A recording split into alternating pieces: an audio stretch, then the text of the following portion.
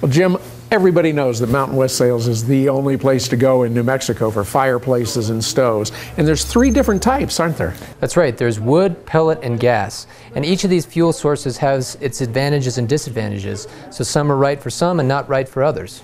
And we know that you're the experts, and when people come in, our viewers come in, they always know that they can get help from you. That's right. Let's take a look at pellets. Pellet stoves are great because they can operate on a thermostat. Most of them have electronic ignition, so they can come on and off as they need to maintain the room at a constant temperature.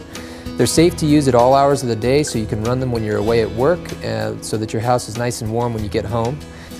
With regular cleaning and maintenance, they'll provide steady, even heat for many years. They're very reliable. Pellets can be purchased in bulk or by the bag, so fuel is never really an issue.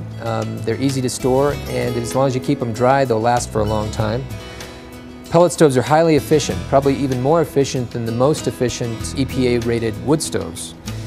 Because pellet stoves can be vented either horizontally or vertically, there aren't many places in your house where you couldn't put one, so you have lots of options for placement. Jim, thanks for all the great information today. Well, you're welcome. That's what we're here for, is to be a source of information for you.